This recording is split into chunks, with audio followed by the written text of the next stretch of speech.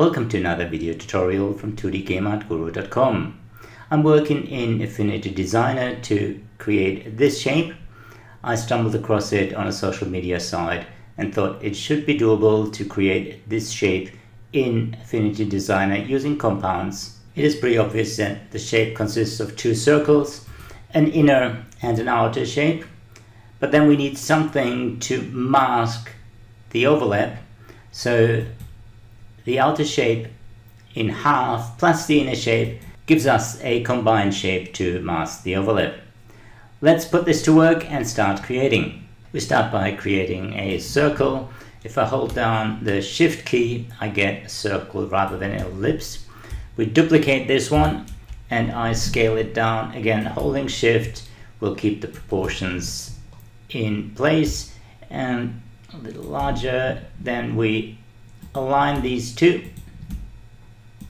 and duplicate them again, and we want one of the outer shapes to be just half a circle, so delete one node, and if I press Alt and click on the line, it goes into a straight line.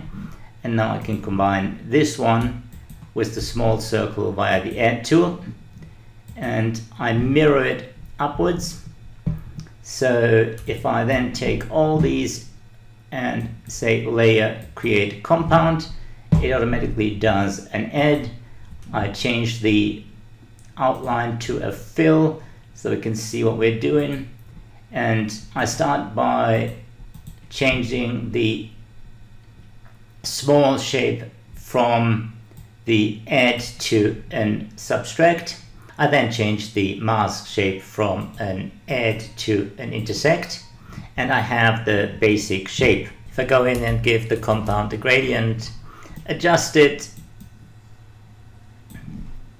and then duplicate it, and the weird thing is, even though the boundary box looks like it should cover the lot, if I duplicate it and mirror it that way, everything is good. But if I mirror it that way, it just takes the visible parts. So I'll undo that and for a moment turn the mask off.